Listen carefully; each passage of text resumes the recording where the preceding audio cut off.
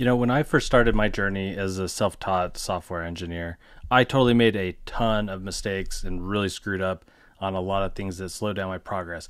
Now, that didn't stop me going from a construction worker to a software engineer who's now making over $200,000 a year, but avoiding some of these mistakes could really save a lot of time. And here's one of the things that I would change if I could go back in time. When I was first starting out, I really felt lost and I was really naive about a lot of things in the software industry and what was important, what was not important. And one of those areas that I put way too much focus on was in getting certifications, because I thought, hey, if I go and get these certifications, that's going to be a great way for me to build up my resume and have something to show to prove that I am good enough to get a job. Or at least that's what I thought. So in this video, I'm going to share with you my thoughts on like the different types of certifications, how valuable I think they are, especially now that I've had plenty of time to be on the other side of the table when it comes to interviews. Something that you really got to consider is that there are different types of certifications out there. There are certs that are tied to tests, and some of those tests could be really recognized tests across the industry. And then there's also going to be certifications of completion. And then there are certs that are going to be expected for different types of positions. For example, some DevOps positions might require you to have a bunch of the AWS certifications, and that's just something that's expected if you're going to be working in that role for a particular company. Now, I do get a lot of questions from people about certs and whether I think that this certification is important or how valuable the Meta Frontend Developer certification is.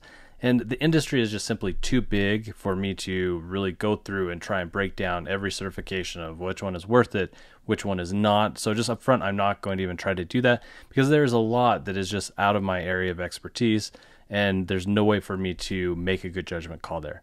So I'm going to focus more broadly on the concept of certifications, because one of the things that I encountered when I was first working on collecting a bunch of certification myself was that I discovered that a lot of times people actually have a negative stigma when it comes to collecting certifications and just trying to fill your application with that. Now, that's not going to say that everybody is that way, but there are definitely some people who look at that, and when they see a resume that is just chock full of a bunch of random certifications, that they question, is that person actually focused on the right things? Are they more focused on trying to get certifications than they are on actually implementing and using that knowledge to build things and to develop the skills that are required to be a successful software engineer and to actually generate profits for a company? Now, I personally don't have a super negative disposition towards someone who is working on certs, but it does create that initial impression that, this person is newer and is focused on the wrong things. But I try to give people the benefit of the doubt there.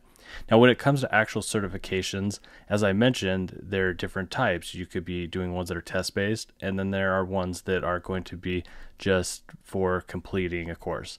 Now, if you're talking about something like some of the Java certifications, where in order to actually get those, you have to do a bunch of studying, and then you actually go take a highly recognized test that you have to pass to show that you have a certain level of competency in those skills, then to me, that carries a little bit more value because it is recognized and those tests are recognized. And so there's kind of a benchmark of if you passed it, there's an expectation of like how much you know about Java.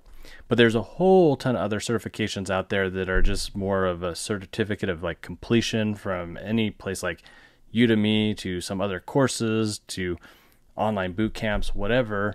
And when it comes to those kind of completion ones, I just really don't view them as very valuable. And the reason for that is if you're on the other side of the table and you're interviewing someone and they have all these certifications of completion, it still leaves you wondering, okay, but so what? Like, what did you actually do? You completed the course, but did you actually build the stuff yourself? Did you try to take that knowledge and apply it to other things? Or did you just like look up answers, copy and paste what someone else has done? Did you just skim through the videos and there weren't any actual quizzes associated with that? It's just really hard to gauge how much effort someone actually put in and how valuable that certification is. So here's kind of my breakdown on what I value as far as documentation for what someone has accomplished. Obviously, if I see that someone has a computer science degree or a software engineering degree, that's going to hold value to me. Or if they've come from like a trade school that's maybe like a specialized software engineering trade school, that it's been like a couple years of intense focus, then that can have some value. If we're talking about bootcamp certifications, that's a little bit harder because there's so many boot camps out there that I just don't know about. I'm not familiar with them. I may have heard their name, but I don't know how good their curriculum is. And so I view boot camp certifications with a grain of salt or with a degree of skepticism. Now, it's going to be a little bit different if it's like a local boot camp that I have heard of, that I'm familiar with, that I know people who've graduated from that boot camp. I've worked with them, seen kind of the skills that they came with out of that boot camp. That could be a little bit different. I will give a little bit more credit to those kind of certifications because I have some familiarity. And I think most people out there are not going to be super up on all the boot camps. And frankly, I'm a busy person and I'm not going to take the time to really dive into looking into each boot camp certification or course completion certification that I see out there, because it's just not going to be super helpful for me and it's not how I want to spend my time. When I do encounter that, I'm more likely to look and focus more on, okay, what is it that this person has actually been doing? What job experience do they have? What kind of projects have they done? And I would be very specific about trying to ask, okay, is this project one that was completed as part of a boot camp, or is this a side project that you did on your own?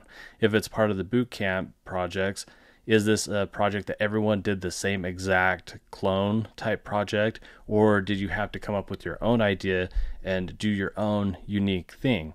Because I'm just not going to place a lot of value on applications or things that were built that just everybody is building, because then there's already going to be tons of examples out there that if someone gets stumped, they can just go look at, they could copy it. How do I know how much work that person put into it? Whereas if it's something that they had to come up with, their own ideas, they're working on stuff on the side, then they're putting more thought into it. They're actually having to work through the problem solving and having to look up answers to the things when they get stumped and figure things out on their own, which is important for becoming a successful software engineer. Now, if you're falling into that trap of worrying about all these certificates of completion, I just say don't worry about that. Focus on learning. A lot of these courses could have really valuable information, and maybe you're at a phase where you already know a lot of the stuff and you're just trying to brush up on some other areas. Don't feel compelled to have to do an entire course and to have to get that certification. Go and pick and choose the areas that interest you or the gaps in your understanding and work on developing those skills and be wise with your time, because being focused there is going to be a lot more valuable than just worrying about doing everything, stuff that you've already know, just to get that certificate of completion. And if you're early in your journey and you have time to go to college and get a computer science degree, then that's totally what I would do if I could go back. I know it's not for everybody, but I do feel there is a lot of value there, and that is worthwhile if it makes sense financially and you have the time to dedicate to an actual college program to get that degree. If you're deciding to go down the self-taught route, then you should watch this video, because I share all the things that I wish I had done differently, the areas that I'd focus on, the strategies that I'd use to be more efficient and really speed up the learning process, what areas I'd focus on technology-wise, and the stuff that I would avoid. Thanks for watching, and I'll see you in the next one. Lates.